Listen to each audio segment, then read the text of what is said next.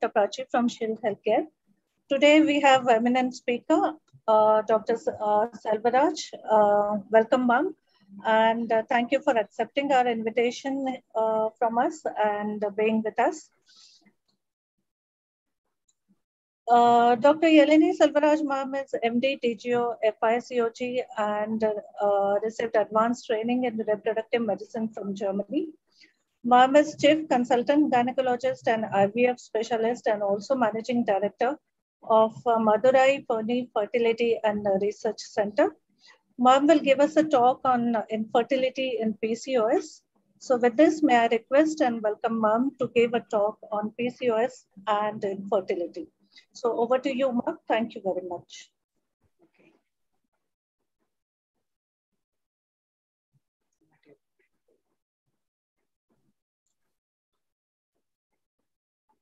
Sure.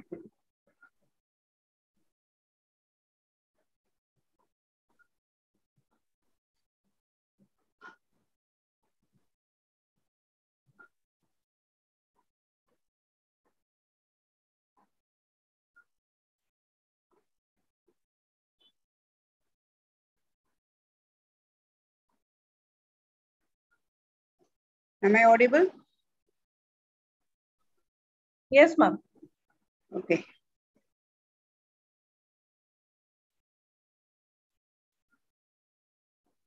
Good evening. At the outset, I would like to thank the organizers, Dr. Prachi and Mr. Saravanan, for giving me this opportunity, and Heal Health Pharma for giving me this opportunity to deliver my speech on polycystic ovarian syndrome and infertility. These are the contents under which I am going to discuss. That is introduction, incidence, pathophysiology, clinical features, investigations, and the treatment modalities. First, it was in 1935 that Steen, FL, and Leventhal, ML, they found the association of amenorrhea with bilateral polycystic ovaries, and it was published in American Journal of Obstetrics and Gynecology. 7 women with a variety of clinical symptoms, obesity, hirsutism, acne, amenorrhea, were associated with enlarged bilateral ovaries. And in Italian literature, it weighs back to 1721, where they have mentioned about this polycystic ovaries. So it's a heterogeneous multisystem endocrinopathy in women of reproductive age, chronic anovulation resulting in infertility, irregular bleeding, obesity, and hirsutism. The most common cause, that is the androgen excess, but it is least understood. What are the diagnostic criteria to diagnose a PCOS? In 1990, the National Institute of Health, they coined that oligo-ovulation and hyperandrogenism or hyperandrogenemia with the exclusion of other related disorders or the criteria to diagnose PCOS. And in 2003, the Rotterdam criteria, jointly by ESHRE and ASRM, they said that at least 2 out of 3 of the following should be present to diagnose PCOS: oligo or anovulation, clinical or biochemical signs of hyperandrogenism, polycystic ovaries with exclusion of other related disease. And in 2009, the Androgen Excess Society said that hyperandrogenism with hirsutism and or hyperandrogenemia and ovarian dysfunction with oligo-ovulation, oligo or anovulation and or polycystic ovaries should be there to diagnose PCOS. This is a diagrammatic representation of polycystic ovarian syndrome, where the ovaries are enlarged. There are multiple peripheral cystic follicles which fail to mature due to increased androgens. There is premature follicle atresia, and on ultrasound, you will be seeing more than 12 follicles, small 2 to 9 millimeters in size, and peripherally situated with a thick stroma and the ovaries are usually enlarged. There will be endometrial hyperplasia also. So the incidence is around 4 to 6% of women are affected. The incidence is fast increasing due to change in lifestyle and stress. Most common cause of anovulation, and it is around 20 to 25% where the normal ovulation also demonstrate ultrasound findings typical of polycystic ovaries. 20 to 26% of women in India suffer from PCOS, and it is a leading cause of infertility. It affects 5 to 10% of women in their reproductive years. This is the diagrammatic representation of a normal ovary and that of a polycystic ovary. WHO estimated that PCOS affects 116 million women globally. And in India, the prevalence of PCOS is reported between 3.7 to 22.5%, with a 9.13 to 36% prevalence in only adolescents. PCOS, it becomes an epidemic in Bangalore city due to the lifestyle that people have adapted. And India and insulin resistance play a key role in the pathogenesis of PCOS. And Indians are known to have high prevalence of insulin resistance. Hence, the prevalence of PCOS is expected to be high in Indian population. And Times City from Kolkata published that rice triggers polycystic ovary in young women. About 50% of women in the age group of 15 to 30 in Kolkata suffer from PCOS. And there is increased ovarian androgen production, mainly due to enhanced androgen synthesis by follicular thecal cells. 20 to 30% of patients also show adrenal androgen excess, suggesting adrenocortical hyperfunction. And this shows the world distribution of PCOS phenotype prevalence. And each country and continent has its own phenotypic prevalence. In South Asians, there is severe hirsutism, there is lowered serum sex hormone binding globulin, and high free androgen index, more of insulin resistance, higher prevalence of acanthosis nigricans, lower BMI, but higher central fat. The pathophysiology, etiology of PCOS is unknown, but there is increasing evidence to support the view that complex endocrine trait, contribution of several genes, and jointly environmental and nutritional factors also act to produce PCOS, which is the root cause for abnormal ovarian steroidogenesis. There is hypersecretion of LH. 40% of patients have an increased LH, which leads on to menstrual disorders and infertility. There is increased ovarian androgen production and direct interference with oocyte maturation. All this affects the ovulation, brings down the ovulation rate and the implantation and pregnancy rates in ART cycles, but the abortion rate goes up. Before going into the proper insulin resistance in periphery should be understood by us. As we eat food, the food with carbohydrates is digested to produce glucose, which triggers the beta cells of the pancreas to produce insulin. And this insulin helps in the utilization of glucose by the tissues. But in insulin resistance, the receptor problem or the insulin is ineffective in promoting the utilization of the glucose by the cells. So the cells starve in spite of plenty of glucose. There is poverty in plenty. So this starving cells, they trigger the appetite, and the patient with PCOS takes more amount of food, resulting in obesity as well as in hyperinsulinemia. But this is not the thing that is happening in the ovary, because the ovaries, they never experience the insulin resistance. The more amount of glucose is utilized by the ovaries and they get enlarged and they produce lot of immature follicles, resulting in polycystic ovary. Here, most of the polycystic ovarian syndrome people suffer from obesity.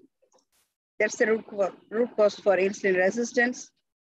And this results in hyperinsulinemia, with the liver producing less amount of sex hormone binding globulin and increasing amount of insulin-like growth factor. There is also a reduction in the insulin-like growth factor 1 binding protein. All these things contribute to hyperandrogenemia. The LH level also goes up. Obesity and the increased LH produces anovulation, and all this will cause the ovaries to enlarge. Why does PCOS lead to infertility? Normally, you should have ovulation, fertilization, then implantation of the fertilized zygote, and there should be pregnancy with fetal viability and birth of a healthy born baby. But in PCOS, because of the poor oocyte quality, the ovulation and fertilization are affected, and the endometrial receptivity goes down because of the endometrial hyperplasia. So implantation is affected, and hyperinsulinemia and gestational diabetes and hypertension will affect the delivery of a healthy live born baby. The endocrinological changes, or there is estrone is high than the E2 level. LH level is also raised over 10 international units per ml. FSH level remains normal. LH and FSH ratio is more than 3. The sex hormone binding globulin level falls due to hyperandrogenism. Testosterone and epiandrostenedione levels go up. The thyroid function test may be abnormal. That is, there may be hypothyroidism. And cytochrome P450 C17, a multifunctional enzyme that converts C21 steroids to C19 sex steroid precursor, results in DHEA, which goes up. So here, usually androgens from the Theca cells will be converted into estrogen by the action of FSH.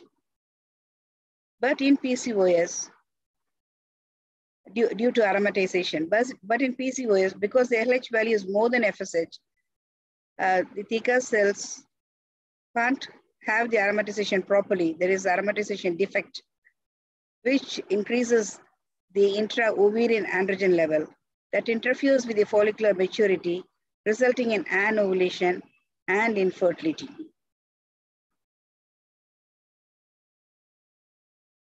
Now let's see the clinical presentations. These are all the 10 signs and symptoms of PCOS. There is usually irregular periods or absence of menstruation, excess of facial hair and bodily hair, but the scalp hair may be thinning or loss of scalp hair, abnormal skin discoloration. Patients may have obesity, acne, and high blood pressure, depression, and stress. Obesity is seen more among young women with central obesity. The BMI will be more than 30. It is present in 50% of patients with PCOS. 10% may express type 2 diabetes mellitus. There is hyperinsulinemia present in more than 50% of patients with PCOS. This feature present in both obese as well as in lean patients. 87% will exhibit oligomenorrhea, 26% will have amenorrhea, and usually followed with heavy periods. Dysmenorrhea is absent, 20% have infertility, and pregnancy loss is seen among 20 to 30%. The acanthosis nigricans and obstructive sleep apnea may be also presented. Here you could see the acanthosis nigricans, the hirsutism, that is the hair over the face, and acne. Now we'll see what the treatment for hirsutism. Acne can be managed by 1% clindamycin solution or 2% erythromycin gel if pustules are forming. For severe acne, isotretinoin is used, must be avoided in pregnancy.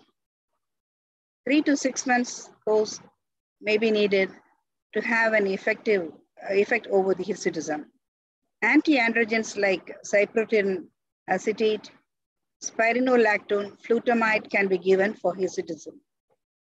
Dexamethasone 0.5 milligram at bedtime reduces the androgen production and is used in some infertile people with clomiphene citrate if the DHEA is more than 5 nanogram per ml. Anti-androgens used in PCOS will prevent further hair growth, but the hair which had already grown have to be treated by epilation, waxing, by electrolysis or laser treatments. One of my patients had severe hirsutism that she has to shave her face daily. And this depicts the spectrum of PCOS from childhood to post-menopause.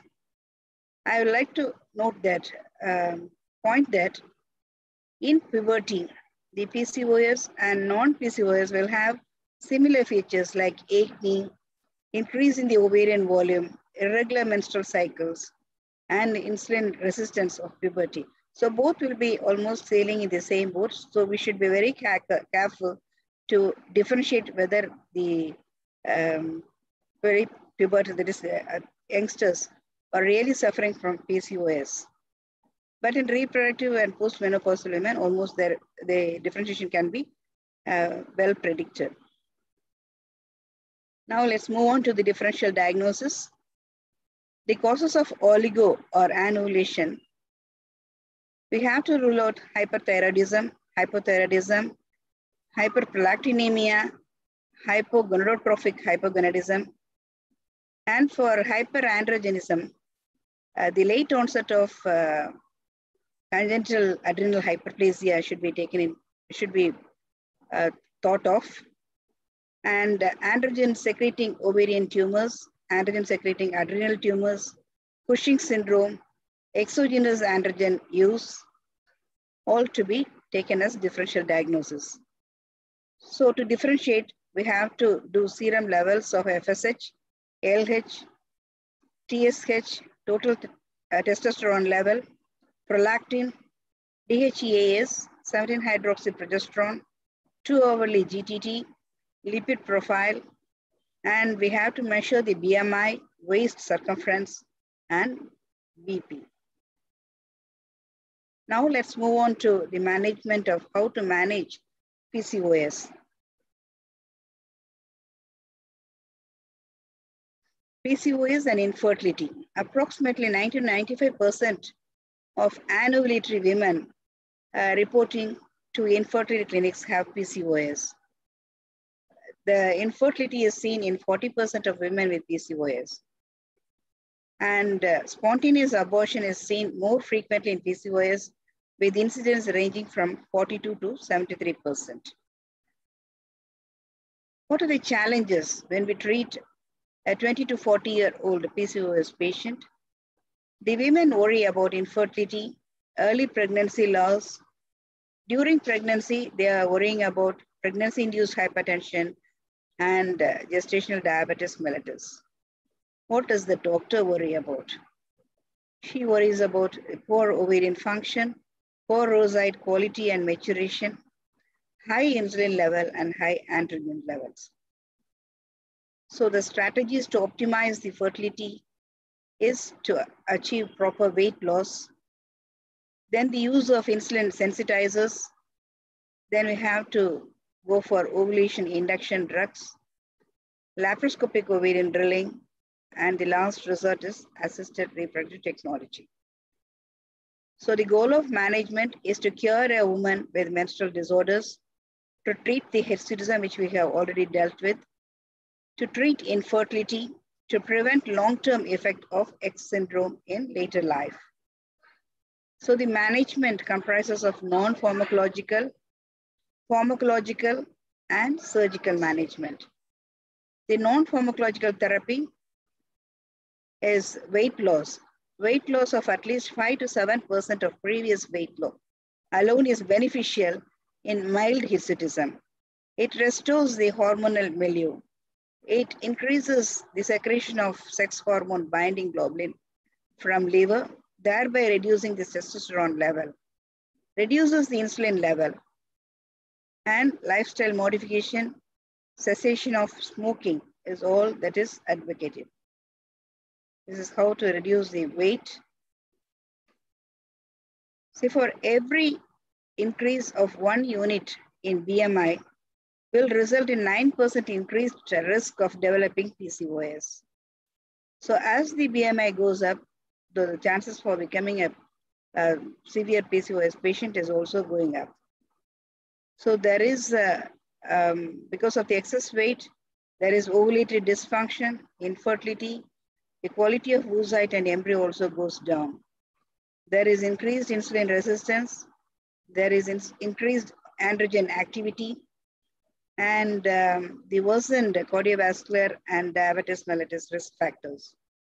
There is also worsened psychological function. All these things will reduce the ART success.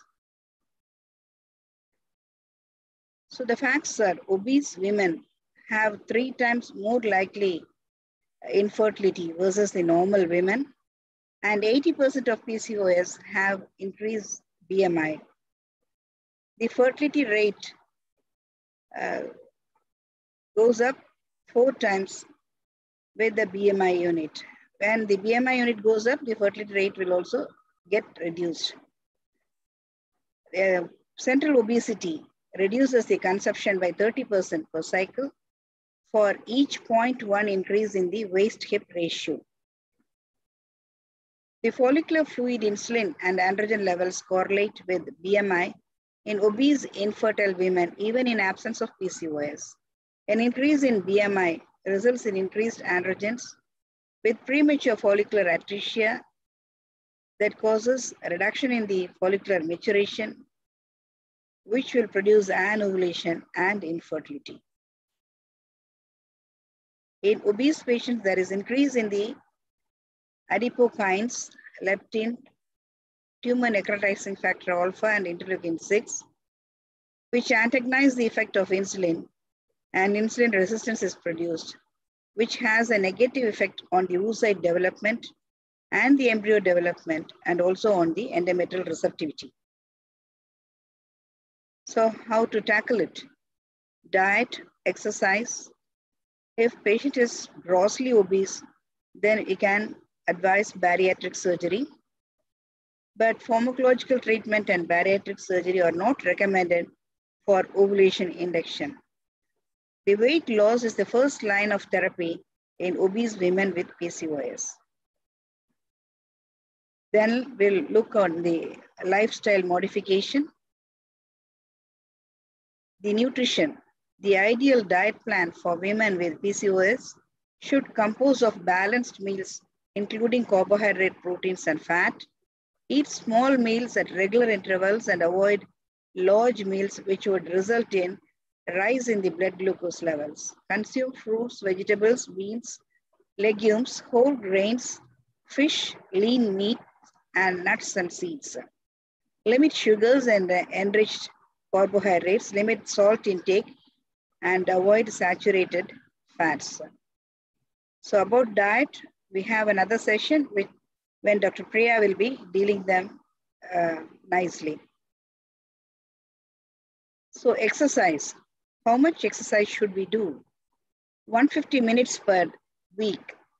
Ideally, 30 minutes per day is recommended for PCOS. Walking, swimming, weightlifting, and yoga. Dancing, all these things will help to reduce weight. Bariatric surgery should be considered an experimental therapy in women with PCOS for the purpose of having healthy baby with the risk of benefit ratios currently too uncertain to advocate this as a fertility therapy. But the most thing is that we have to avoid pregnancy during the period of rapid weight loss for at least 12 months after the bariatric surgery. If suppose pregnancy occurs, monitoring the pre- and post-operative nutritional deficiencies, and monitoring of the fetal growth during pregnancy were a must. So what are the drugs that are available? We have the selective estrogen receptor modulators, clomiphene citrate, tamoxifen, aromatase inhibitors like letrozole and anastrozole, and gonadotropins, HCG, HMG, and FSH.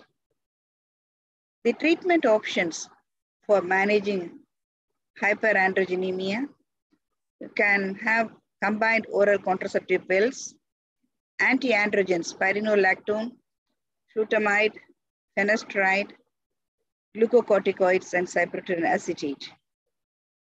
The treatment options for managing metabolic abnormalities or insulin sensitizing drugs, metformin, thiazolidinediones like pioglitazone and rosiglitazone, dipeptidyl peptidase inhibitors, sitagliptin and linagliptin, and inositol stereoisomers, myoinositol and decaroinositol, and GLP-1, that is glucagon-like peptide agonist, that is exentanide and liraglutide. Treatment options for managing metabolic abnormalities again continues. The lipid-lowering agents like statins and miscellaneous drugs, opioid receptor antagonist, orlistat, vitamin D, and chromium. This will reduce the insulin resistance. The GLP-1 agonist improves the glycemic control while reducing the body weight and maintaining low rates of hypoglycemia. In 24-week trials in 60 overweight oligo-ovulatory women with PCOS aging between 18 to 40 years, exenatide was associated with improving menstrual cyclicity, in achieving ovulation, and to bringing down the free androgen index, and making the insulin sensitive, and by reducing the weight and abdominal fat. Now we'll see about the inositol stereoisomers. They are the decaroinositol and myoinositol, which improve the insulin sensitivity and hence are relevant in PCOS management. Improved indices have been described with the use of myoinositol in women with PCOS, which include insulin sensitivity, decrease in the serum testosterone level, improved spontaneous ovulation, and menstrual cyclicity were achieved. Additionally, there is improvement in the severity of hirsutism, which is observed with the treatment with myoinositol. At the recommended dose of 2 to 4 grams per day, myo is well tolerated with minimal safety concerns, and incorporation in clinical management paradigms merits consideration. Hyperinsulinemia is present in approximately 50% of women with PCOS. 90% of obese women with PCOS have insulin resistance. And insulin resistance exacerbates the ovulation dysfunction. The mainstay of managing insulin resistant PCOS is with insulin sensitizers. The commonest drug is metformin, which is also reducing the chances of OHSS by 75%. The dose of 1,500 to 1,700 milligram per day in divided doses is advocated, but it may cause some GI side effects. This study includes 626 infertile women, and they were given clomiphene citrate with placebo. Another group was getting metformin plus placebo, and the third group was getting metformin with clomiphene citrate. The metformin with clomiphene citrate had a higher rate of live birth rate, that is 26.8%. And clomiphene is superior to metformin in achieving live birth in infertile women with PCOS, though the chances for multiple pregnancy is more. The inositol, that is insulin receptor, resides in the cell membrane when its B subunit is phosphorylated by insulin, insulin receptor substrates are activated. Phosphoinositol 3 kinase docks to the insulin receptor substrates, which then leads to phosphorylation of phosphatidylinositol, eventuating in insulin action. It acts as the second messenger in the utilization of insulin. Myoinositol increases insulin sensitivity by making more phosphatidylinositol available.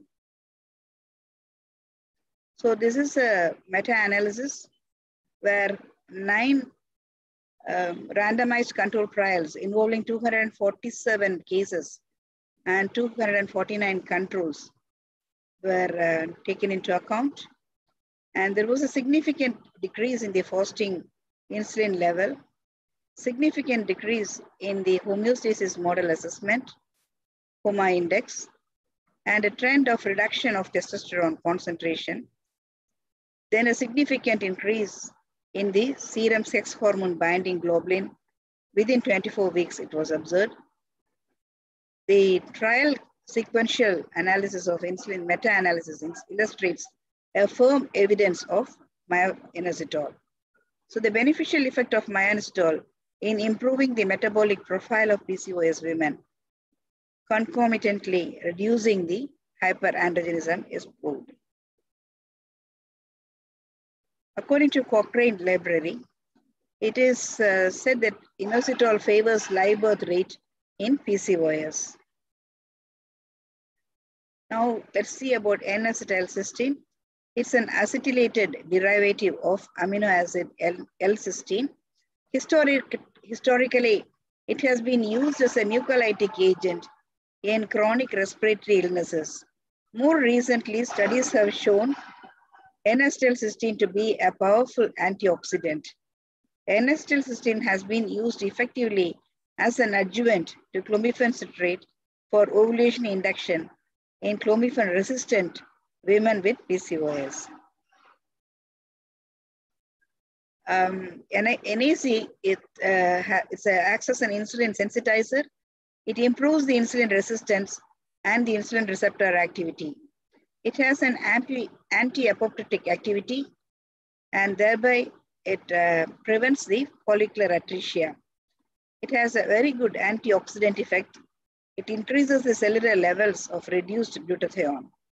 It preserves the vascular integrity and also shown to have anti-cytokine effect and anti-inflammatory modeling ability. Now let's go to the anovulation, how to tackle anovulation. According to WHO, anovulated patients are divided into 4 classes. Class 1 is hypogonadotrophic hypogonadal anovulation, wherein women have low or low normal serum FSH levels or concentrations and low serum estradiol concentrations due to decreased hypothalamic secretion of gonadotropin releasing hormone or pituitary unresponsiveness to GnRH. And class 2 is normogonadotrophic normoestrogenic anovulation, where women may secrete normal amounts of gonadotrophins and estrogens. However, the FSH secretion during the follicular phase of the cycle is subnormal. This group includes women with polycystic ovarian syndrome, and some ovulate occasionally, especially those with oligomenorrhea. Class 3 is hypergonadotrophic hypoestrogenic anovulation, where the primary causes are premature ovarian failure or resistant ovarian syndrome. And hyperprolactinemia, where the prolactin levels go up, inhibiting the ovulation, and that's the cause for anovulation.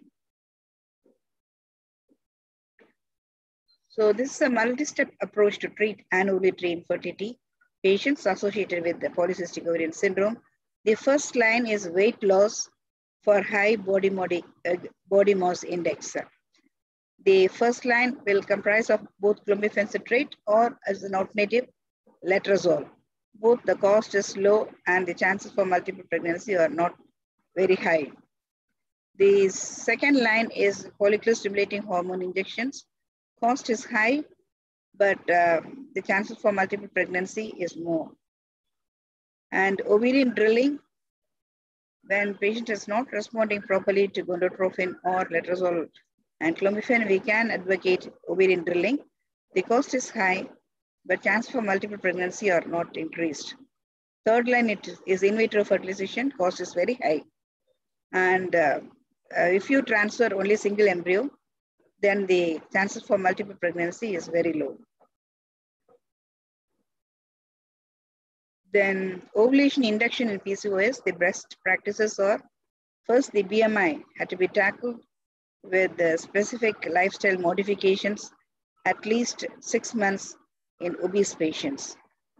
Then you can advocate with clomiphene citrate, and if she is not responding properly, you can add metformin to clomiphene citrate. And even with that, if ovulation is not achieved, then gonadotrophins can be added. And when you add gonadotropin, you can go for a timed intercourse or you can go for a IUI. And if they are not responding to these things, you can go for a lap ovarian drilling. In infertile PCOS patients, when cofactors of subfertility are suspected and or diagnosed, you can do a laparoscopic ovarian drilling. Then if you are going for ARTs, you have to advocate the antagon protocols, and either you can do IUI or you can go for IVF and ICSI to achieve pregnancy. So now let's see what is laparoscopic ovarian drilling. It is the second line therapy for women with PCOS who are clomiphene citrate resistant with anovulatory infertility and or no other infertility factors. Then it can be offered as a first line therapy also when laparoscopy is indicated for any other reason. And the risks should be explained to all women with PCOS considering laparoscopic ovarian surgery. Where laparoscopic surgery is to be recommended, the following should be considered. The cost should be discussed. They need an expertise for ovarian induction later, and intraoperative or postoperative risks are higher in obese overweight PCOS patients. And there may be a small associated risk of lower ovarian reserve or loss of ovarian function. Periadnexal adhesions also can form. That is an associated risk. Letrozole, the recommendations for letrozole, it should be considered as the first line pharmacological treatment for ovulation induction. And the health professionals and women need to be aware that the risk of multiple pregnancy appears to be less with letrozole when compared with that of clomiphene citrate. And how to use letrozole? The dose that is advocated is 2.5 to 5 milligram per day for 5 days. It usually starts from the second day. The basic ultrasound to be done on the second day, where the endometrial thickness should not be more than 5, and none of the follicles should be measuring more than 1 centimeter. So the usual protocol is second day to 6th day, do an ultrasound on 11th and trigger on the 13th day. Then the extended letrozole protocol, it starts from the first day of periods and goes up to 10th day, then followed with ultrasound exam. Then we have the letrozole step-up protocol, where it starts from the second day. 1 tablet to be given on the second day, 2 on the 3rd day, 3 tablets on the 4th day, 4 on the 5th day, and you have to give 5 tablets on the 6th day, followed with ultrasound. And how to use CC? The dosage is 50 milligram per day for 5 days. It starts from the second day and it can go up to 6th day, or from the 3rd day, we can give up to 7th day, or from 4th day up to 8th day, and from 5th up to 9th day. Then you have to do ultrasound on the 11th and 13th and give ovulation trigger to be given. If patient is not responding to 50 milligram, you can increase this dosage of clomiphene citrate to either 100 or 150 per day. And you can wait for 2 or 3 cycles with the same dose. If suppose there is suboptimal endometrial thickness, that is if it's less than 7 millimeters, or if ovulation is not or pregnancy is not achieved, then injectable gonadotropins can be added to this. So the recommendations about clomiphene citrate, it could be used alone, or metformin could be used alone, or in obese patients with BMI more than 30, clomiphene citrate could be added to improve ovulation along with metformin to achieve pregnancy and live birth rates. And clomiphene citrate could be combined with metformin rather than persisting with clomiphene citrate alone in women with PCOS who are clomiphene citrate resistant to achieve ovulation and pregnancy. Then gonadotropin therapy is suitable for improving infertility in women with PCOS in specialist care with close monitoring. Gonadotropin therapy provides better per cycle and cumulative pregnancy rate and live birth rates compared with the use of oral anti-estrogens and or no therapy in anovulatory women with PCOS. And there is no evidence of teratogenicity. And it is important to note that gonadotropin therapy requires daily injections and need for intensive monitoring with ultrasound is a must, with the risk of multiple pregnancy, and the cost is also high. So what are the recommendations? Gonadotropins could be used as second-line pharmacological agents in patients with PCOS who have failed the first-line oral ovulation induction therapy. And it can be considered as a first-line treatment in the presence of ultrasound monitoring following counseling on cost and potential risk of multiple pregnancy. And gonadotropins with the addition of metformin could be used rather than gonadotropin alone in cases of clomiphene citrate resistant patients. And that will also help to bring down the OHSS rates. Either gonadotropins or laparoscopic ovarian surgery could be used in women with PCOS who are suffering from clomiphene citrate resistance. And it should be followed with counseling on benefits and risk of each therapy. Laparoscopic ovarian surgery is considered as the second-line therapy for women with PCOS who are clomiphene citrate resistant with anovulatory infertility. And laparoscopy can be considered as the first-line treatment when laparoscopy is indicated for any other reason in the woman suffering from PCOS and anovulatory infertility. So the goal is to achieve pregnancy, but the priority should be given for the safety.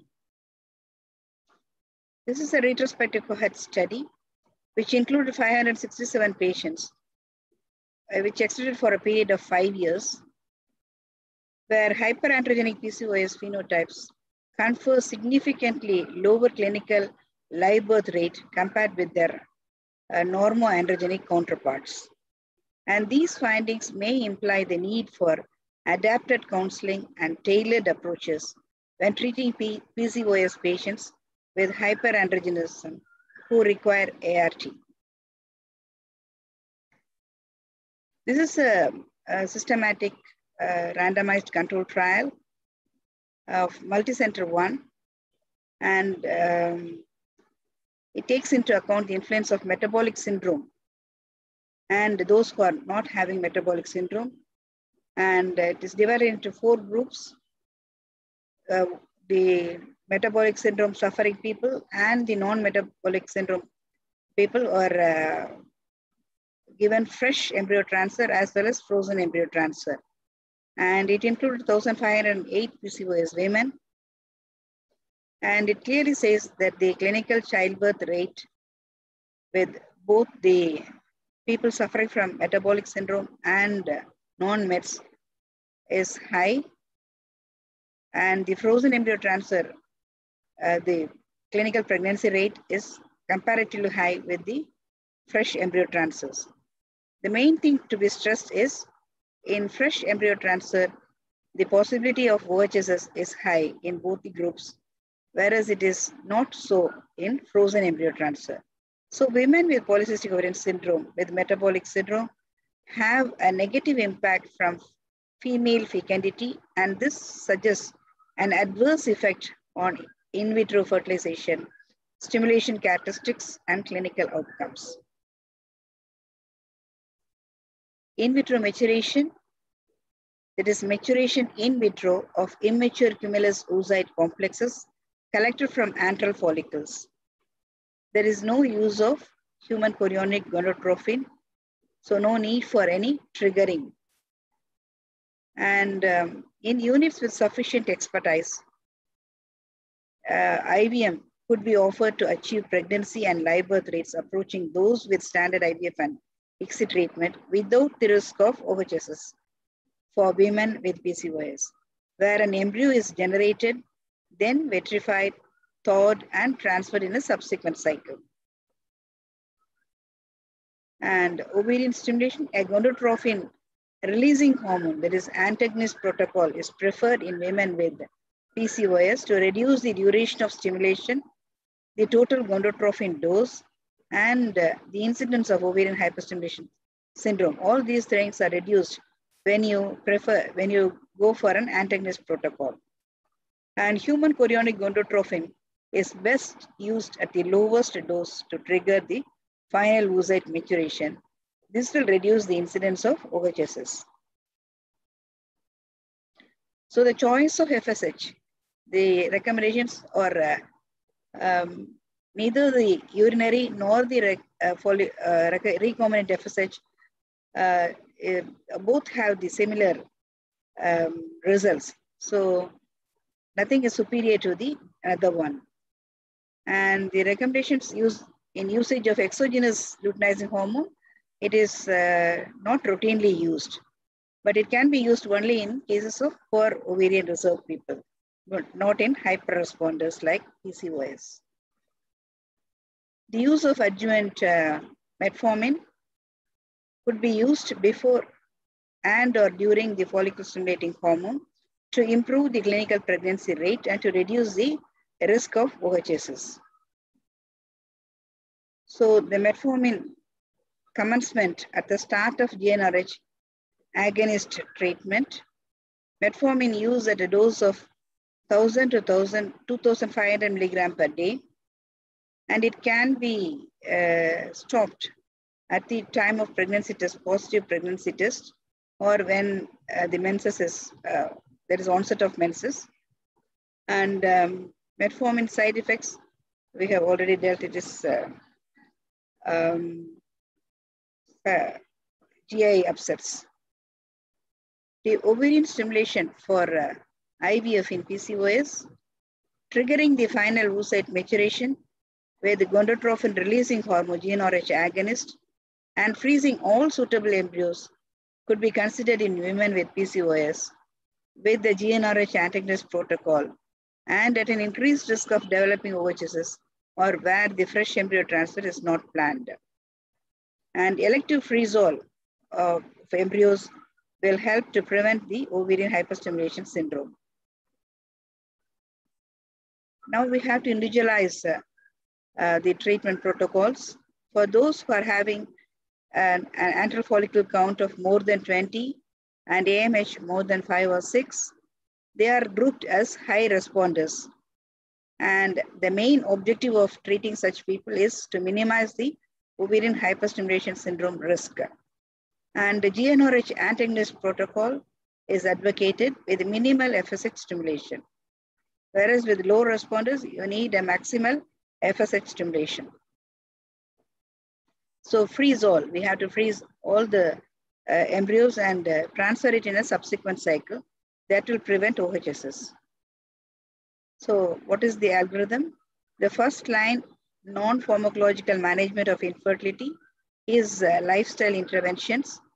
And the first line, pharmacological management of infertility, is letrozole, clomiphene citrate plus metformin. Metformin can be added also with gonadotrophins.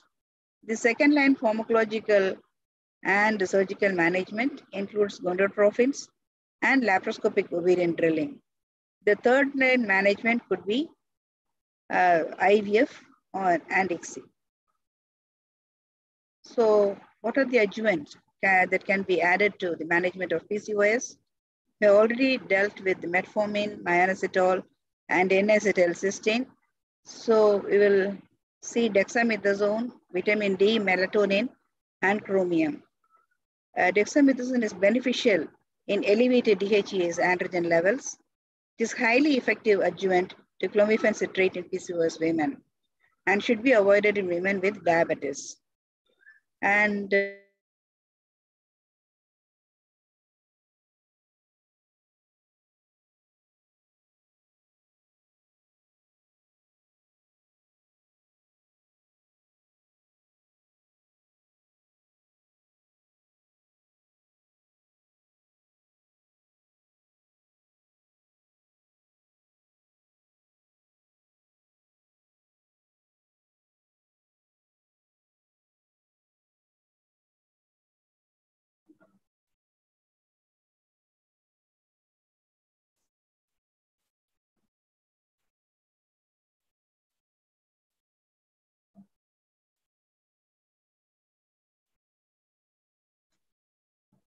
Hello.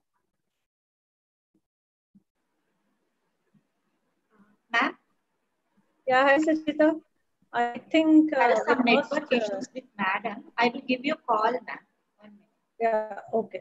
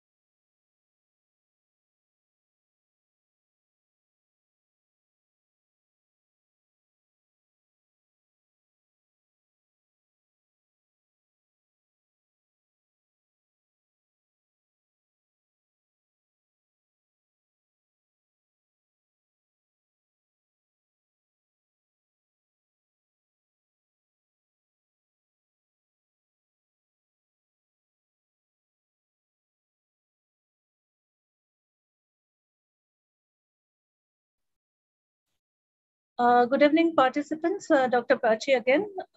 There are some technical issues at the speaker's end. So we will resume again. Just bear with us.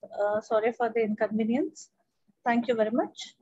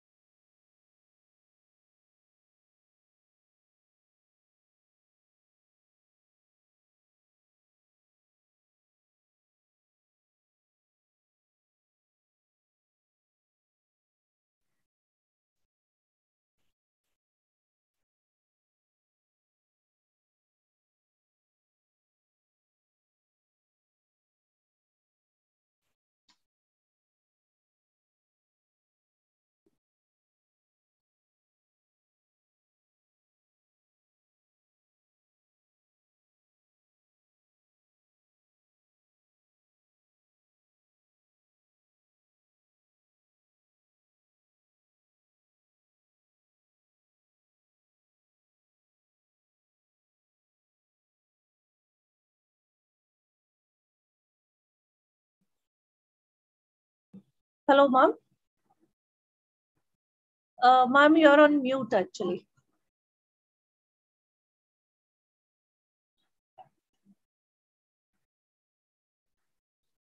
Very sorry, there was a power cut. No issues. We are waiting for you. Yeah. Can I continue? Yes, please. Yes, ma'am. Yes.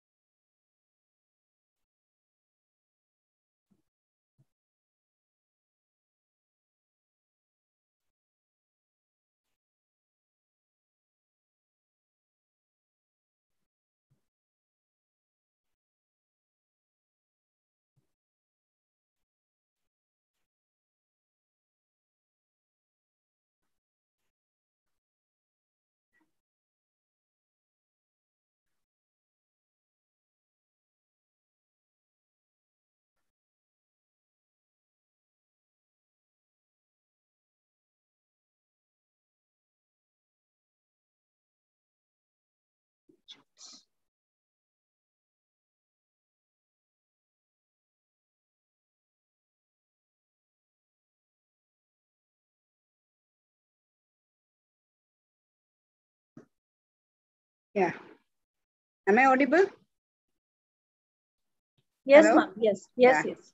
Yeah, dexamethasone is beneficial in elevated DHEAS androgen levels, a highly effective adjuvant to clomiphene citrate and PCOS patients, and should be avoided in pregnancy in women with diabetes. Vitamin D, it influences the ovarian endocrine function, and there is likelihood of pregnancy. There is in inverse association with the 25 hydroxy vitamin D levels and insulin resistance, and the features of hyperandrogenism and circulating androgen in women with PCOS. Melatonin, it regulates a variety of important central and peripheral actions related to circadian rhythms and reproduction. Circadian rhythms and reproduction. Powerful free radical scavenger, and it has a broad spectrum antioxidant property. Melatonin deficiency seems to be involved in pathophysiology of PCOS. Chromium, it acts as an active component of glucose tolerance factor, which is responsible for binding insulin to cell membrane and the receptor sites. It improves the insulin sensitivity.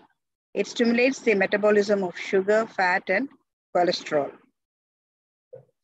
So now we'll go to the take-home message. The polycystic ovarian syndrome is the most common endocrine disorder of women of reproductive age group. Prevalence, 26% of Indian women are affected and 116 women worldwide are affected. There is 3 to 4% of adolescent girls who are affected, and 50% of infertile women suffer from PCOS. The exact cause is not known. It may be genetic, autosomal dominant, and environmental factors also contribute to them. The primary characteristics include hyperandrogenism, anovulation, insulin resistance, and neuroendocrine dysregulation. The complications are obesity, obstructive sleep apnea, infertility, type 2 diabetes, heart disease, mood disorders, syndrome X, and endometrial cancer.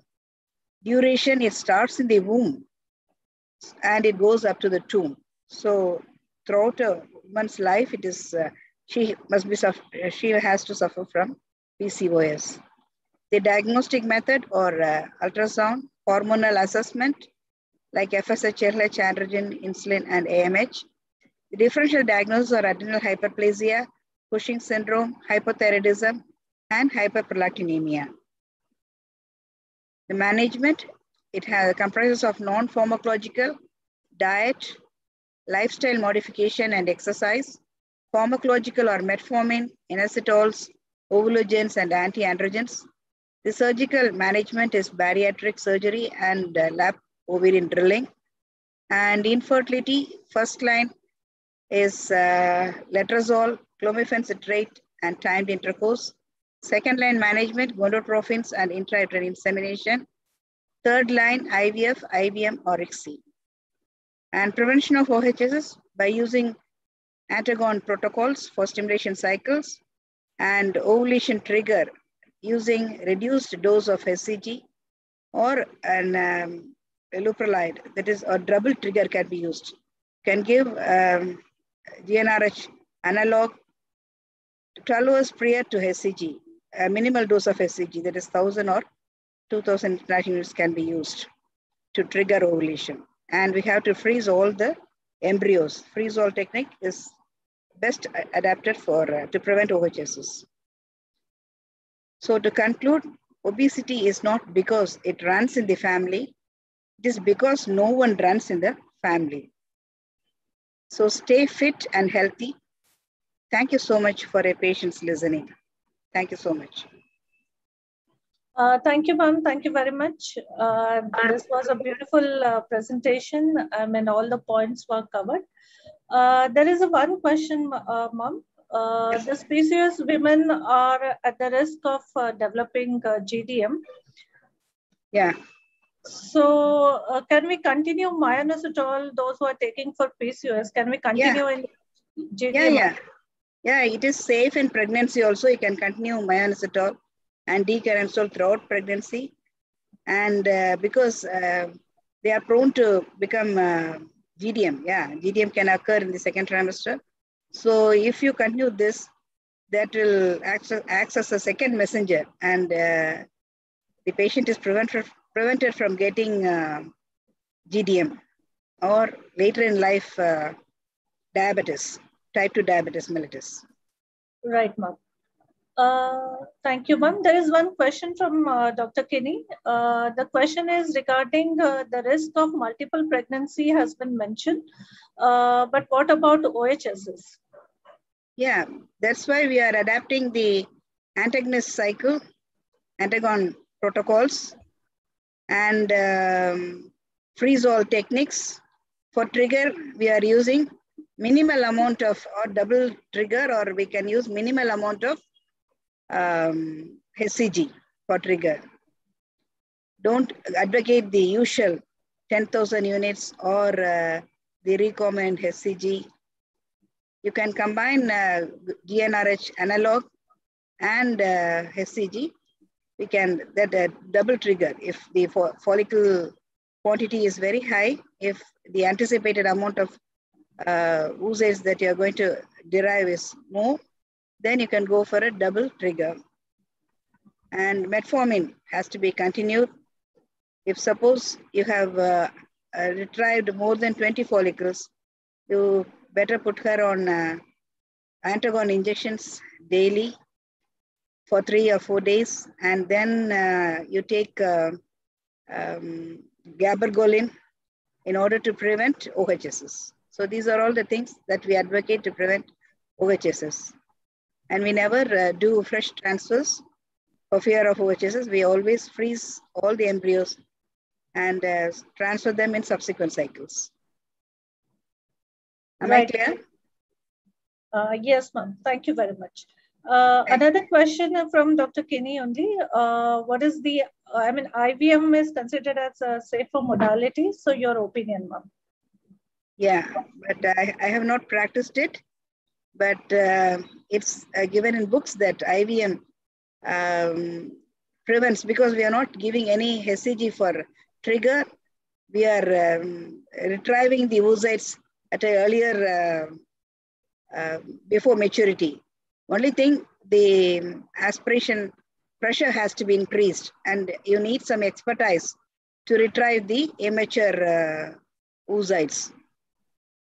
And all facilities to take care in the in vitro condition. So that should be there.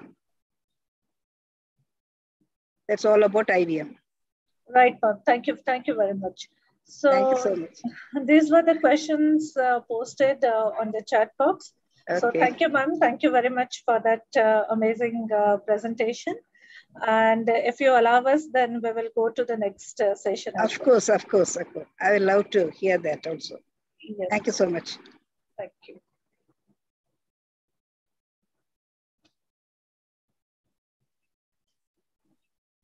So we have one more session, and as you are aware, lifestyle modifications and nutrition is the first line management for PCOS. So Ms. Priya Khanna, who is a nutritionist and diet consultant, founder of the Many Treasures in Mumbai, and I request her to give a talk on PCOS and nutrition. So over to you, ma'am. Thank you very much.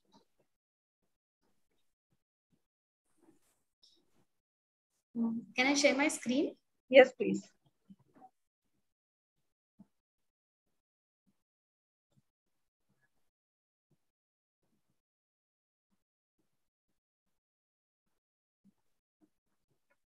Do you want me to share? No, I have shared. Yes, we can see this.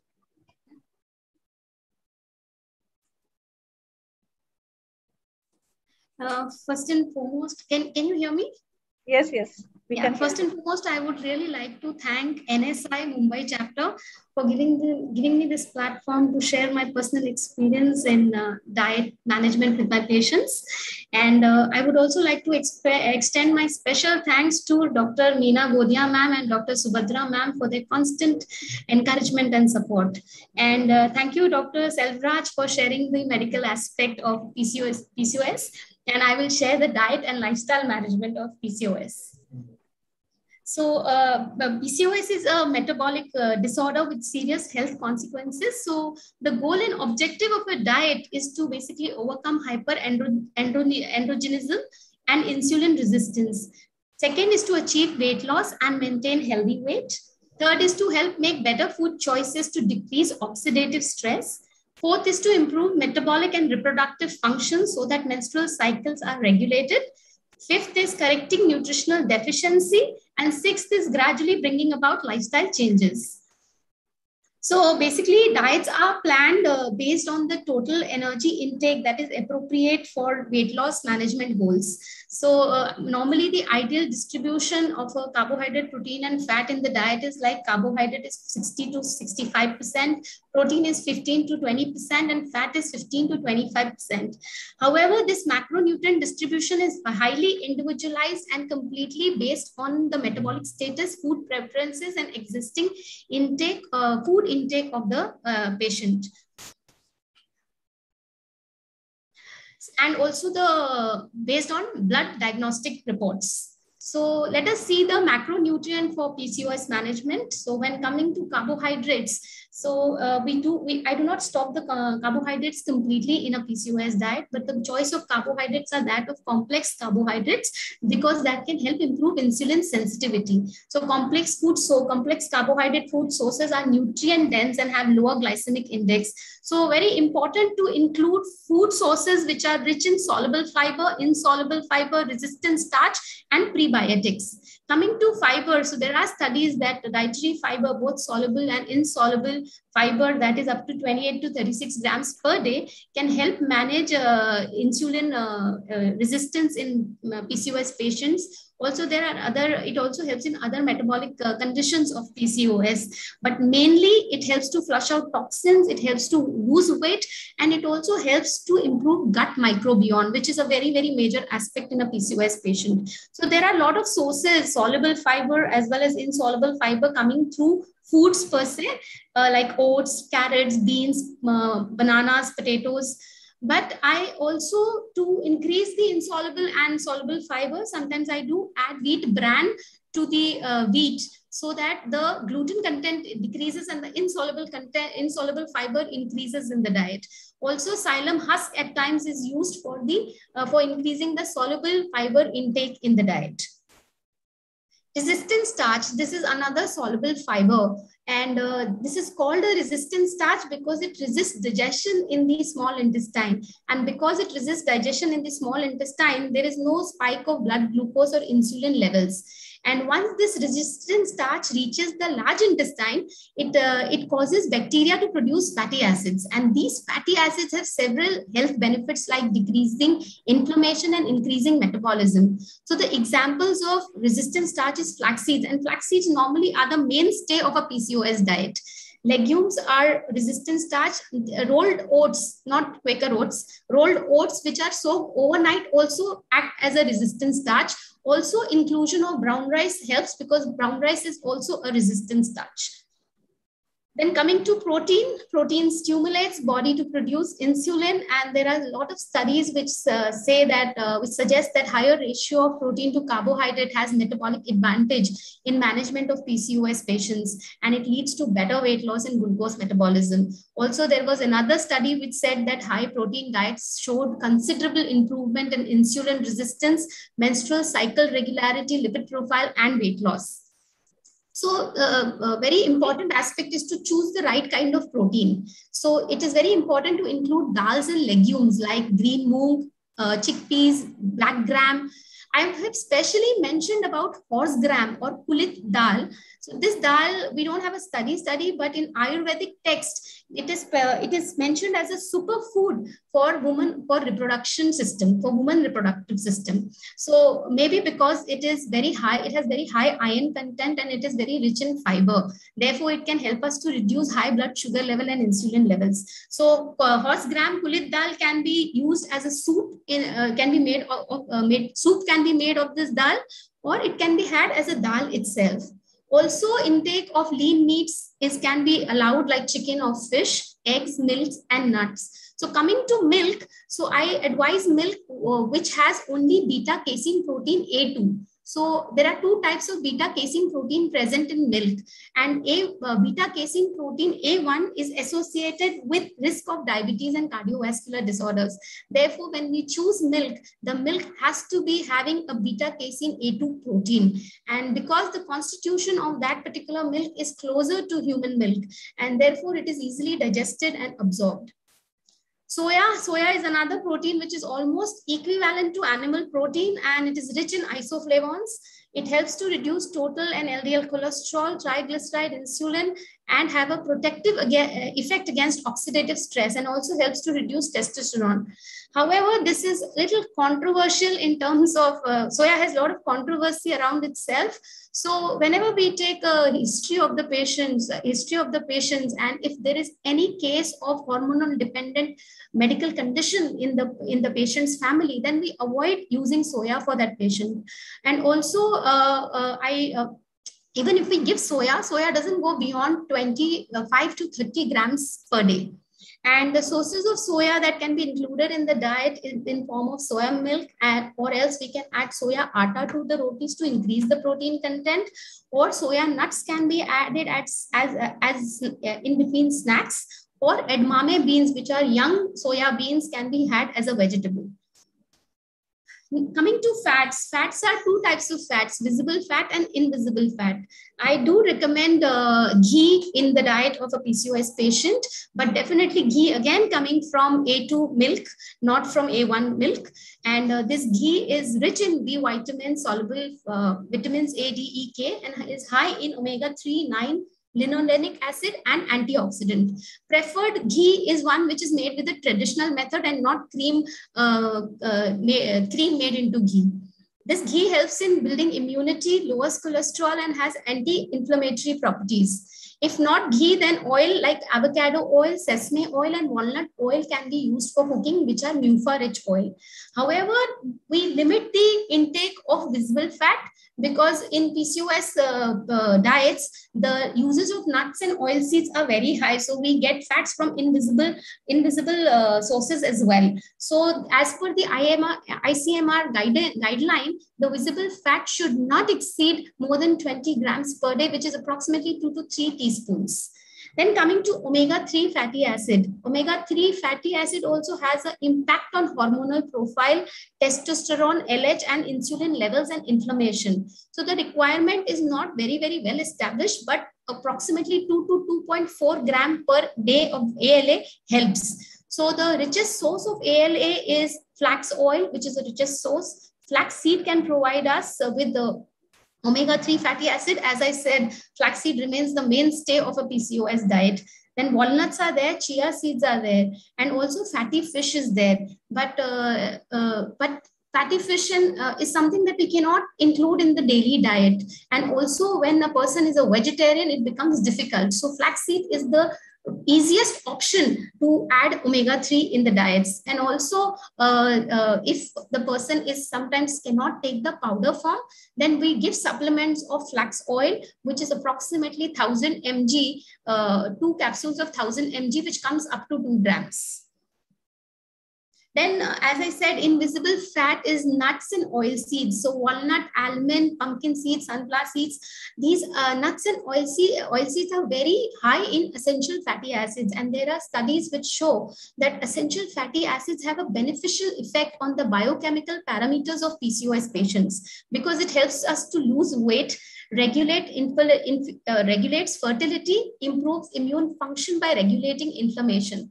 There is also a study on almonds and walnuts, and it says that it exerts a beneficial effect on the plasma lipid and androgen level. So the nut that I normally prescribe a PCOS patient is almond and walnut. However, again, the dosage of nuts cannot go very high. So we stick to the dosage of 28 to 30 grams per day. So approximately 10 to 15 small almonds come to 15 grams and 2 whole walnuts will come to 15 grams. So combination of both nuts can be given to a PCOS patient. We'll be talking more about the essential fatty acid as we go ahead. Then coming to the key vitamins and minerals for the management of PCOS. So vitamin D is very critical and it plays a very critical role in a PCOS patient because the deficiency can worsen insulin resistance and create menstrual irregularities, infertility, hyperandrogenism, and also metabolic disturbance like obesity and cardiovascular disorders. So as we know, vitamin D has inverse association with metabolic disturbance. And also there are studies which say that vitamin D plays a vital role in folliculogenesis as it helps to decrease the elevated AMH levels. However, the sources of vitamin D is egg yolk, and it gives approximately 37 IU of vitamin D. One yolk can give that much. But also the concern part with egg yolk is the cholesterol per yolk is also 186. And plus vitamin D is there in ravas, which is again an oily fish, which cannot be a mainstay of the diet on a daily basis. That's why for vitamin D, we depend upon supplementation. Coming to B vitamins, so B vitamins, vitamin B6, folate, and vitamin B12 in particularly are very, very important because they help in optimizing hormonal balance. And it lowers inflammation by breaking down amino acid called homocysteine, an inflammatory marker for risk factor for heart disease and reproductive factors. The sources of vitamin B6, B6 and folate is sweet potato, banana, green leafy vegetables, your chana, your cowpea.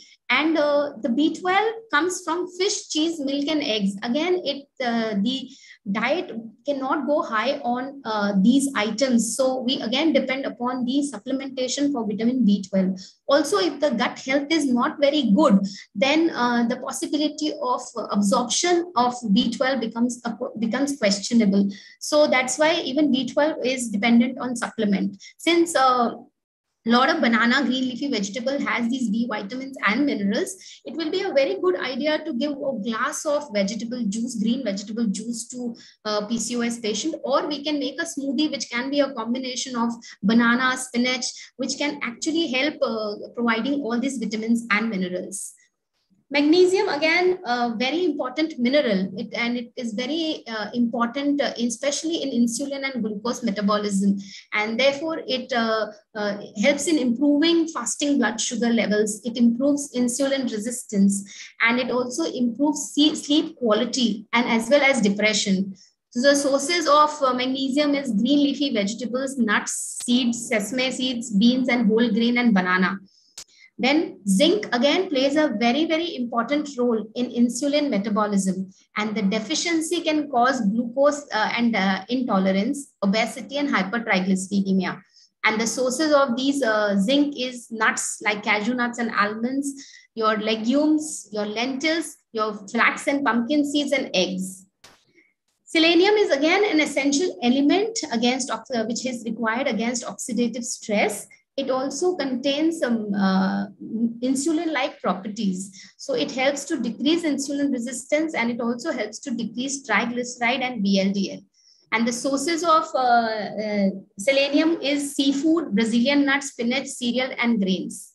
So there is always an interaction between minerals in the body. So therefore, it is very, very important to maintain the right ratio of minerals due to its interaction with each other.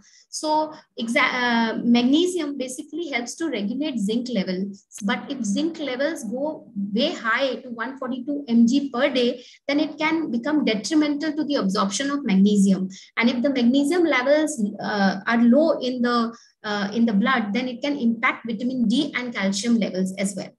Also, zinc, the sources of zinc like legumes and nuts are also very high in phytate.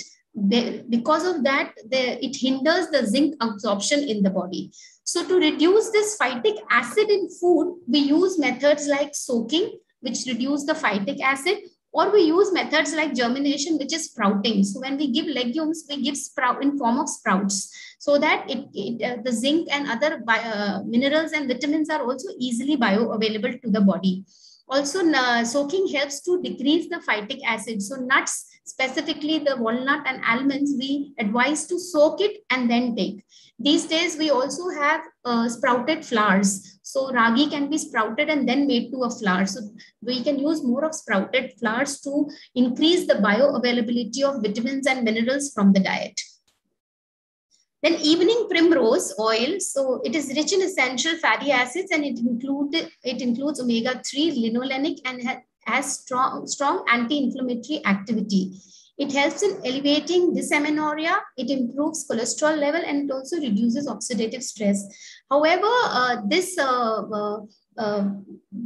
evening primrose is very selectively used for a PCOS patient, and it is not used very regularly. Only if the patient has a lot of pain while during cycles, or it has developed a lot of tenderness in and around the breast, is when we prescribe this evening primrose oil. And the dosage is not more than 500 mg per day, and it is given as a supplement. Now, this is role of probiotic in PCOS management, and this is the most critical aspect of PCOS patients, because the gut health or dysbiosis of gut microbiota is associated with chronic inflammation and insulin resistance. So if the gut health is good, then it can help in controlling inflammation, balancing hormones, and improving menstrual cycles.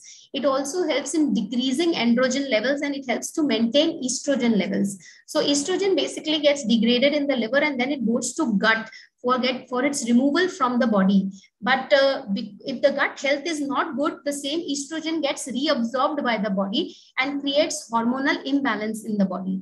So it is very important to add a probiotic and a prebiotic in the diet. So a dahi or a chas can be a mainstay of a PCOS diet.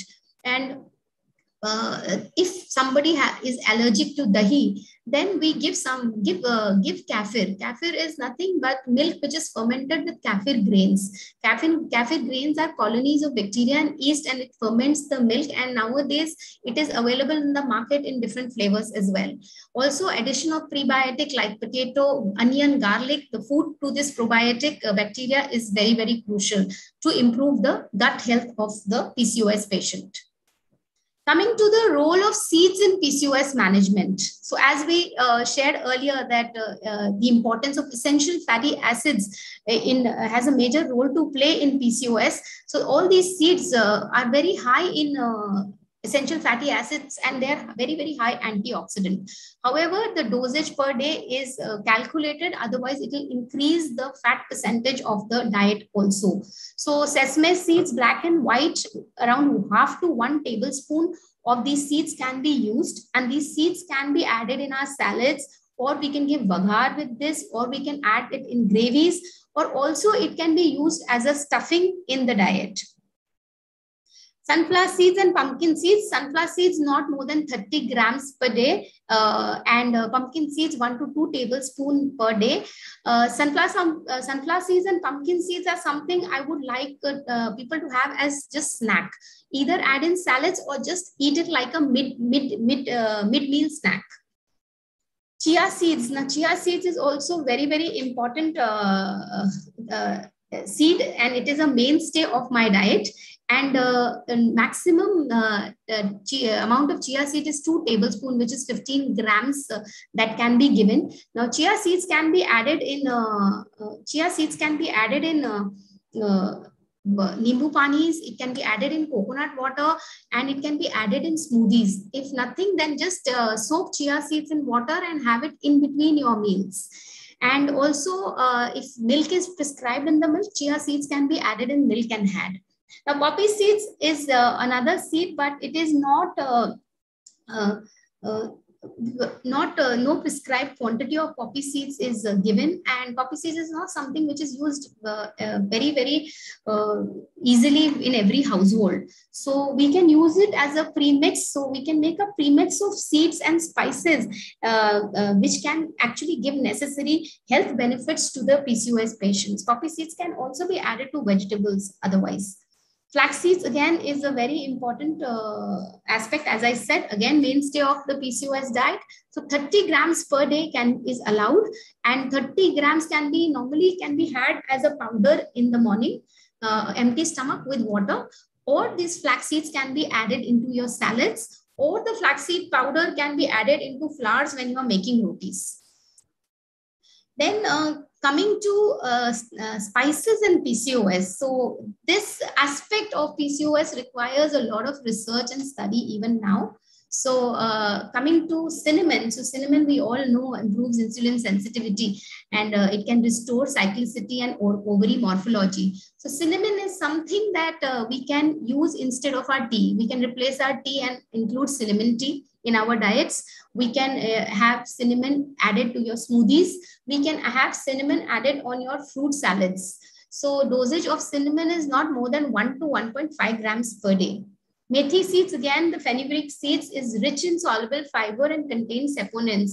And methi seeds is known for reducing blood sugar levels from ancient times. And it helps to lower cholesterol, improves insulin sensitivity, it lowers blood sugar levels, it lowers ovarian cyst, and also regulates menstrual cycle. So methi seeds are something that can be soaked. Methi seeds can be soaked in the morning and had one glass of water of methi seed can be had on an empty stomach in the morning.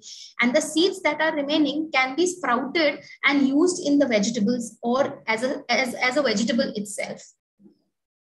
Fennel seeds also needs a lot of research, but it is high in phytoestrogen and it protects against oxidative stress. And it is also very helpful to manage dysamenorrhea in PCOS patient. It reduces insulin resistance and it also decreases inflammation. So dosage of fennel is 1 to 2 grams per day, not to go beyond 1 to 2 grams per day. It can be just chewed after your meals, or it can be added to your spice mix or seeds premixes that can be given to the PCOS patient. Ginger. Now, ginger contains gingerol, and ginger is a very, very important spice in which helps to regulate the blood flow during your cycles and eases dysamenorrhea. So, ginger powder is something that I do prescribe my patients, especially when they're when they're having their menstrual cycles, because it helps to regulate the blood flow.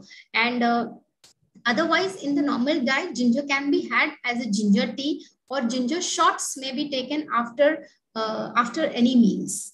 But that depends upon patient to patient. If the patient has any other issues with the gut, or they have gas or acidity, is when we decide how much to give and how to give.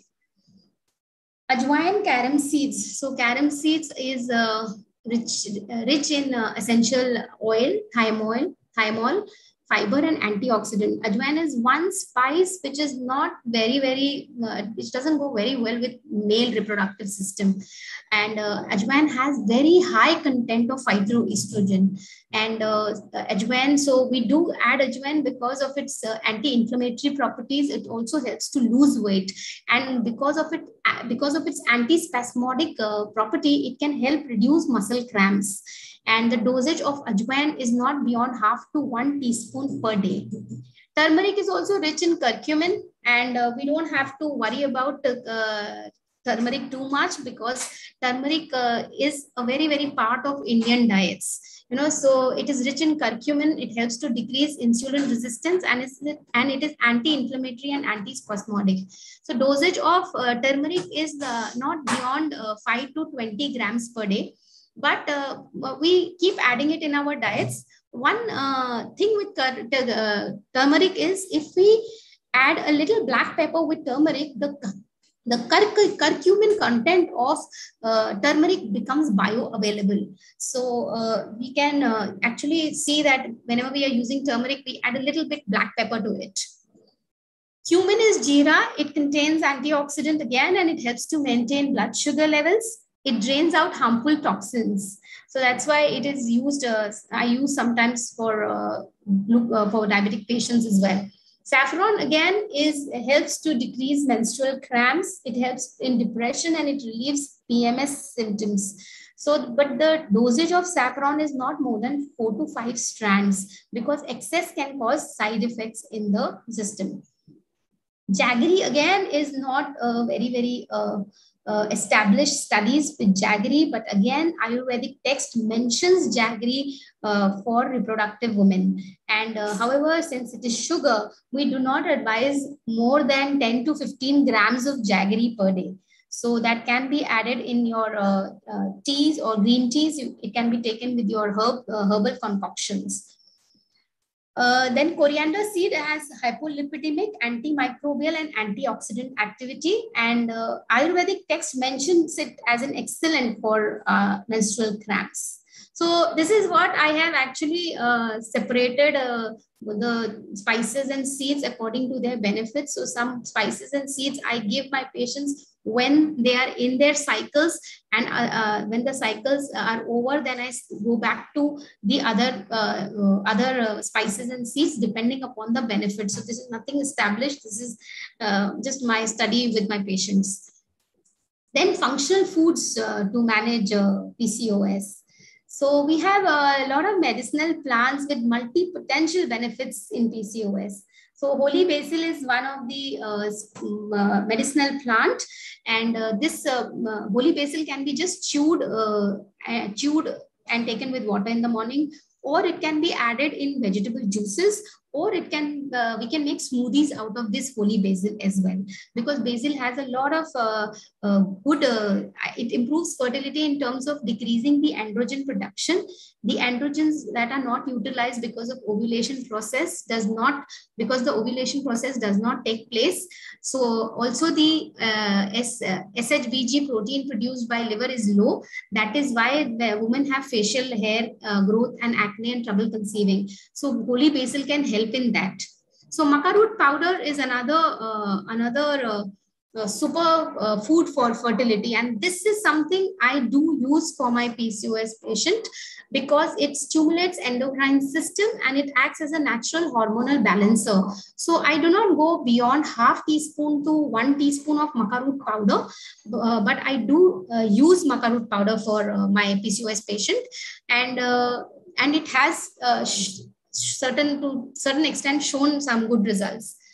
Shatavari again is a natural phytoestrogen, and it promotes normal development of ovarian follicles. It regulates menstrual cycle, and it revitalizes female reproductive system and decreases hyperinsulinemia. And Shatavari is something I think normally even doctors prescribe to a lactating woman, but also it has good role to play in fertility. Mulethi, which is licorice. So licorice is used in form of a powder, or the stick can be used in to make tea, make a licorice tea. So licorice is also something you can either use it as a tea, or you can add it in the spices and premixes so that it can go in the system. Aloe vera again is a very important medicinal plant which helps to remove toxins, restore hormonal balance, and improves insulin sensitivity. So approximately 30 ml of aloe vera juice can be given to the patients, to the PCOS patients. Chamomile is another medicinal plant which is rich in amino acid, polysaccharide, fatty acid, essential fatty acids, minerals, flavonoids, and phytoestrogen. Chamomile helps to decrease HbA1c and serum insulin levels. But at the same time, chamomile also has a calming effect in the system. So I prefer giving a chamomile tea before bedtime so that a person can also relax and sleep better. Ashwagandha is another spice which is well known to have positive effect in treatment of fertility for both males and females. Then talking then about coming to the lifestyle changes of PCOS, which are also a very important aspect of a PCOS diet, and it is sleep and PCOS. So sleep plays a major role in a neuroendocrine function and glucose metabolism. So leptin, which is a satiety hormone, is secreted by the adipocytes, and ghrelin is a hunger hormone which is released from the stomach cell. So these hormones are very high during nocturnal sleep than during wakefulness. So despite the absence of food intake, the ghrelin levels decrease during the second part of the night. suggesting the inhibitory effect of sleep per se. At the same time, leptin is elevated to inhibit hunger during the overnight fast. So, and the second aspect of sleep is that the brain is the organ which is completely dependent upon glucose for energy and is also a major site for glucose disposal. So brain activity is associated with sleep-wake and wake-sleep transition that impacts glucose tolerance. So during sleep, despite prolonged fasting, the glucose levels remain stable or fall only minimally. So contrasting with the clear decrease during fasting or waking state. So these modulatory effects of sleep on hormonal levels and glucose regulation suggest that sleep loss may have an adverse effect on endocrine function and metabolism. The third aspect of sleep is that sleep disruption can actually impact the circadian system, causing myriad metabolic ramification. So there was one study that I came across which suggested that sleeping during the day can cause weight gain, which is obesity, and waking up late, that is post 8 a.m., can cause disruption in hormones, indirectly affecting the menstrual cycle. So we have to really take care of our sleeping and waking cycles. Then is stress and PCOS. So stress can actually raise the levels of cortisol and prolactin, which can affect the normal menstrual cycle. So stress is something we have to really need to balance. Exercise in PCOS, then physical activity in PCOS have shown to have good impact on improving the anthropometric measurements, insulin resistant and cholesterol, and reducing metabolic syndrome and other risk factors which are associated with PCOS. So a low gentle impact exercise, yoga, swimming, light aerobic exercises can really help PCOS patients. Then the most important aspect of the diet, which I really follow, is the regulation of meal timings for my patients. So eating meals and snack on regular schedule is very, very crucial because it helps digestive system to keep in good shape and helps stomach to digest the food well. So regulating meal frequency and time can actually help to reduce metabolic syndrome. I'll just share one of the case study of my patient. So my patient has been 31 years old, and my patient came to me in this January 2021. So she's a 31-year-old and she's a strategic planner in an advertising agency. And when she came to me, her major complaints were acne, white discharge, irritable bowel syndrome, itchy palms, and sometimes constipation. And she had irregular cycles. And her last cycle was on 30th September 2020. And her blood parameters showed altered lipid profile and increased uric acid. And she also had a low B12 and D3 level. And her ultrasound showed bilateral polycystic ovaries. So she had a history of insulin resistance, that her blood levels of insulin were very high previously, but the blood reports that were done on 5th December 2020 did not show any, showed normal insulin levels. So the only medication she came on was vitamin D, B12 and D3 supplements. So we started the diet from 2nd January 2021. The first aim of our diet was to improve the gut health of the patient. So I added a lot of alkaline food, which began with a smoothie in the diet, along with maca root powder. So I added the maca root powder in her diet, which was half teaspoon initially, and then went up to 1 teaspoon, not more than that. We avoided all types of raw food, and I also included flax oil along with primrose oil. And I changed her oil to ghee. So she started using the A2 ghee. Also not beyond 2 to 3 teaspoons, although not beyond 2 to 3 teaspoons per day. So her stomach was, in the first week, her stomach was better. There was no constipation or acidity, but still her little gas persists. And her weight, which was 77.7, came down to 76.8. In the second week, I started including spices like fennel, saffron, khaskhas, turmeric, and ajwain is something I used because she had gas. I also include dahi in her diet and resistant starch. And her weight came down to 72.5. From 12/1 till 20th February, I kind of gradually changed the protein and carbohydrate ratio of her diet. I started increasing the protein content of her diet, but I had to be very careful because she had IBS also, and her uric acid was also high. So she got her first cycle on the diet was on 20th February. And we changed the spices during the period. So I added the jaggery and ginger powder during the cycles, which was stopped immediately after the cycle. And her weight had come down to 72.5. And from till then gradually I kept the diet constant. And from 3rd March to 15th March, I gradually started including more of dals and pulses in her diet. And by this time, she did not experience any kind of bloating or upset stomach, but she started feeling more lighter and energetic. And her weight came down to 69. And her diet kept constant till 20th March 2021. And she got her periods on 20th March, exactly within 1 month of the last cycle. And then she got it on 25th April. On 25th April, although the clots of her periods had decreased, but even the flow was a little less in April. But her weight had come down to 66.8. From 28/4/2021 till 31/5/2021, I added soya and increased the protein intake of her diet to almost 12%. She's doing consistently well and without any complaints. She got her periods on 25th May, and this time the flow was normal. Now her weight is 63.2, and she has moved from size XL to large. So the blood parameters of uric acid, which we did it on 5th December 2020, was 6.6. And on 11th June, when we took out the fresh reports, the uric acid had come down to 55.7 mg per DL. So the changes in the lipid profile were cholesterol, which was 236, came down to 181. LDL cholesterol from 169 came down to 144.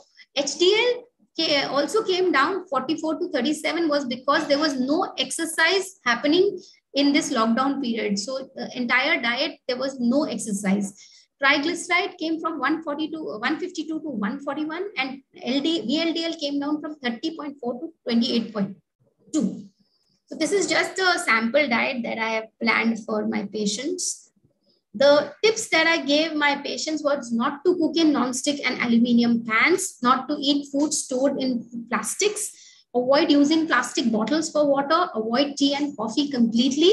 There was no ready foods or any kind of food with preservatives or colors that was allowed in the diet. So in conclusion, I would say that PCOS is a lifestyle disorder, and by taking right nutritious diet and making lifestyle changes, we can control the disease as well as manage the metabolic parameters. And these are the references from where I have taken. And I would also like to thank my colleague, Rashi Nandwani, because she helped me making this presentation today. And thank you so much. Thank you, Priya. Thank you very much. That was really nice presentation. We understood how important the diet is as far as the PCOS patients are concerned. Let me see if there are any questions.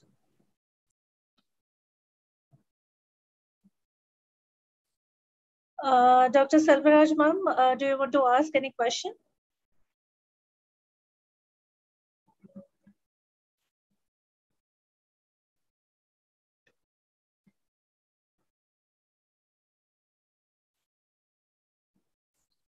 Ma'am is on mute.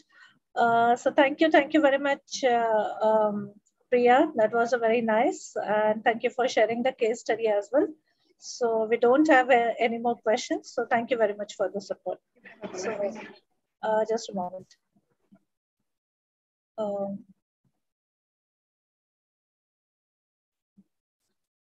Yes, doctor, ma'am, do you want to ask any question?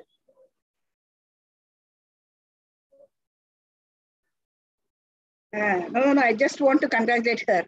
It was a nice presentation and very useful.